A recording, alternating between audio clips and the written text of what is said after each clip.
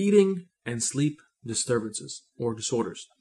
In this section, we will talk about anorexia nervosa, bulimia nervosa, binge eating disorder not otherwise specified or NOS, narcolepsy, sleep apnea, as well as insomnia.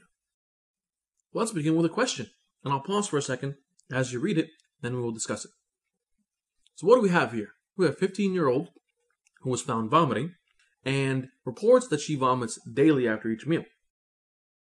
She collapses and she's 5'5", weighs 90 pounds. What is her most likely diagnosis? Our answer here is B, anorexia nervosa. Why is that?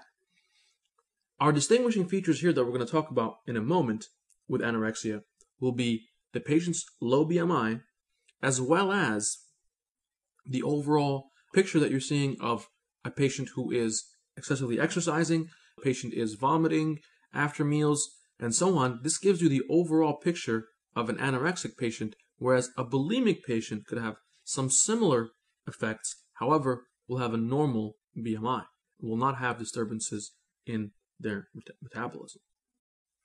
Let's begin talking now about anorexia nervosa. By definition, we're looking at a failure to maintain a normal body weight. So you must always look for that in the presentation.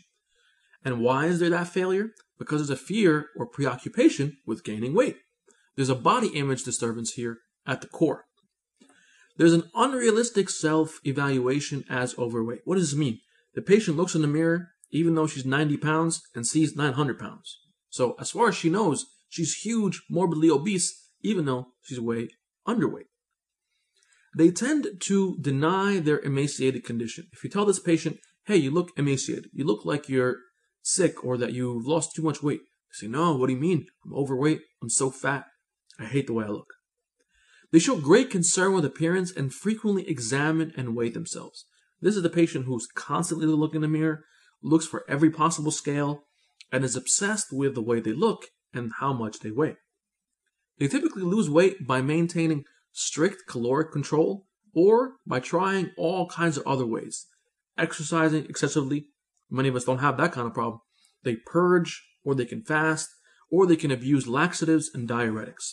The overall picture here that we're looking at is a low body weight and the patient maintaining that by all kinds of creative ways. Your patient here is more frequently a teenage girl, somewhere between the age of 14 to 18, and there is evidence in her of severe weight loss. There can also be hypotension, bradycardia, lanugo hair, edema could be present.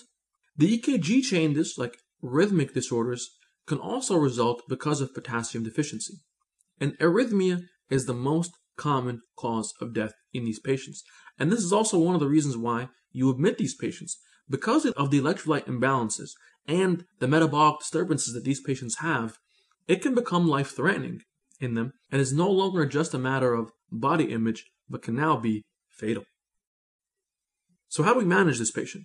Well, in severe cases, we will hospitalize them to prevent dehydration, starvation, electrolyte imbalance, and death. We don't want the patient to have those cardiac abnormalities, the rhythm issues, arrhythmias, and potentially die. We will hospitalize them to normalize all those values. Then what? Then you can use psychotherapy to correct or reorient the patient's body image and show them that they are indeed not overweight but underweight. Along with behavioral therapy, and SSRIs have been used because they will promote weight gain as well as also help with the overall mood of the patient. Now contrast this with bulimia nervosa. In bulimia nervosa, you can have frequent binge eating as well as a lack of control of overeating episodes. These patients have compensatory behavior to prevent weight gain in the form of purging, misuse of laxatives, diuretics, fasting, or excessive exercise. Again, note here the difference between anorexia and bulimia is that there is no problem in the body mass index of the bulimic patients in terms of it's not low as it is in the anorexic patient. How do you want to diagnose and manage this? This is also more frequent in women, and It occurs later in adolescence than anorexia nervosa, and most are normal weight. That's very, very important. You could also even have a history of obesity. So because of that, because there's a normal weight, there isn't a need to hospitalize these patients unless you have the case of severe electrolyte abnormality present. But for the most part, the big distinguishing feature, because you'll have the exercise, the laxative use, all those kinds of things can be present in both, as well as the purging. What's the big differentiating factor is normal weight in bulimia. Therapy will also be similar, because here you can use psychotherapy as well as SSRIs in bulimic patients. Now let's talk about binge eating disorder. By definition, this is the essential feature here is recurrent episodes of binge eating that occur at least 3 times per week for more than 3 months. So now remember those criteria. 3 times a week, 3 months. Binge eating episodes. The patients here are overweight, and they usually lose or lack their sense of self-control over their binge eating habits. These episodes are associated with eating faster than usual, eating until feeling uncontrollably full, eating large amounts of food in the absence of hunger, eating alone, feeling disgusted with oneself after the eating episode. A big hallmark here is that these patients still want to enjoy food, are still enjoying it excessively, and they've lost their control over eating in moderation. And always remember now, 3 episodes per week for more than 3 months. Now, what can we do to treat these patients? What can we do to help them? Well, topiramate has been proven efficacious. It's really helped patients with binge eating disorder. So that's the go-to. SSRIs here may have a limited benefit. So for the exam question, your next best step in management or your best initial therapy will be topiramate. Psychotherapy is also indicated. CBT, or cognitive behavioral therapy, interpersonal psychotherapy, as well as DBT, dialectic behavioral therapy, can be indicated here as well. Eating disorder not otherwise specified. These patients basically don't meet criteria for either anorexia nervosa or bulimia nervosa. This is a wastebasket diagnosis. After you've run out of criteria for both of these, anorexia and bulimia, now you got to put them somewhere. You say, well, this is eating disorder NOS, not otherwise specified. Basically here, because the criteria for anorexia, if it's present in girls, but menstruation is normal, because in anorexic patients, their menstruation will be abnormal. However, in this case, in eating disorder not otherwise specified, the criteria for anorexia nervosa is present except for normal menstruation. Or you have an anorexic patient with normal body weight. Or you have a use of compensatory behavior after eating normal amounts of food. So it's not binge eating because they're not eating large amounts of food. They're just eating regular amounts of food, but they're doing some compensatory activity. So it could have some element of different disorders, but not meet the full criteria for any one of the other eating disorders. Now we shift from eating to sleeping. We begin with narcolepsy. Narcolepsy is defined as excessive daytime sleepiness. You also have abnormalities in your REM sleep, and it frequently begins in young adulthood. The sleep studies here are indicated for the diagnosis. There isn't a particular therapy that can be curative, but you could manage with forced naps during the day, or another high-yield exam question will be, pharmacologically, what can you do? You can give modafinil. That's the medication used to maintain alertness. You can also use methylphenidate and dextroamphetamine. However, modafinil will be your better answer for the exam.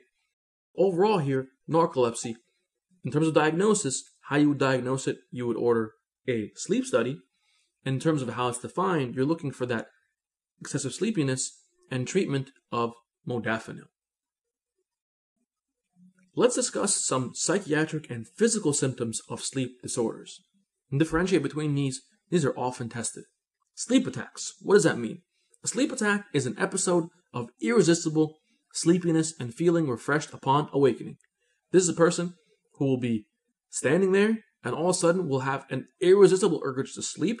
And once they wake up, they're fully awake and alert and refreshed.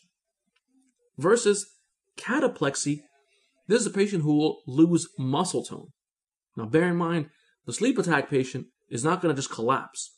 The cataplexy patient will actually collapse. They will lose muscle tone, and it's considered pathognomonic and could be precipitated by loud noises or emotions. Now we go to hypnagogic or hypnopompic hallucinations. These are hallucinations that occur as the patient is going to sleep and waking up, respectively. It's important to recognize these because when you're eliciting a history and you're getting a history of hallucinations, you want to know if they're related to sleep or if they're happening independently during the day. Now contrast this with sleep paralysis. This is the patient who is awake but can't move. This is the patient that'll typically occur when they're about to wake up or they're upon waking and they feel like they're awake but they're paralyzed. It's very scary for patients, and we know it as sleep paralysis. Sleep apnea. This is defined as the cessation or the stopping of airflow at the nose or mouth during sleep because of obstruction of the airway. This is obstructive sleep apnea. You could also have a central cause. This results in episodes of decreased arterial oxygen saturation and episodic arousal. These patients are overweight and they have a very loud snore and they complain of daytime fatigue.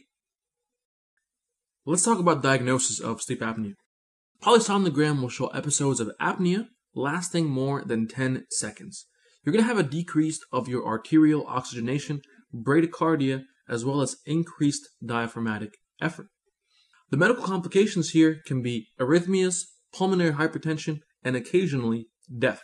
These patients that we said in your diagnosis will be the obese patient who's sleepy during the day, and oftentimes the spouse or partner will be the one telling you about their snoring, which is a very key exam finding. And these are all findings and manifestations of obstructive sleep apnea, not central. Let's talk about the treatment for sleep apnea. There are some available treatments. The problem sometimes is compliance. Patients don't always want to use these things, even though they can be pretty effective. Nasal continuous positive airway pressure, or CPAP, is one thing that can be offered, but oftentimes the patients have a hard time sleeping with it. Weight loss would be pretty ideal, but as you discover in every other section, weight loss will help a lot of things. Not a lot of patients want to do it. Corrective surgery could also help if there are particular indications of obstruction in the airway that can be resolved. Also, avoidance of sedatives and alcohol is an overall lifestyle modification that will contribute to and help sleep apnea course and treatment.